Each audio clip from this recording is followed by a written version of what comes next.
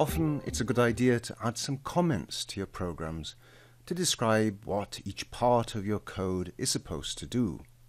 Not only does this document it for your future reference, but if you're working with other programmers, sometimes your code might not be obvious in its meaning unless it's documented. C lets you insert multi-line comments between pairs of /*, that's /*, like this.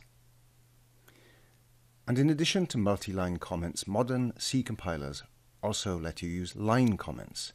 These begin with 2 slash characters and extend to the end of the current line. If, for example, I wanted to comment out, that is, remove this line of code from the program so that it isn't compiled in, I would just add in 2 slash characters.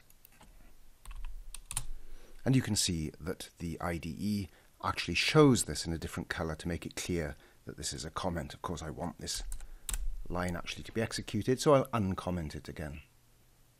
Now, you don't have to comment out an entire line. You can also comment out part of a line. And that's what I've done here. I've just appended this comment to the end of this line, and the comment runs up to the end of the line, unlike the traditional type of C comment, in which the comment runs from the start to the end delimiter.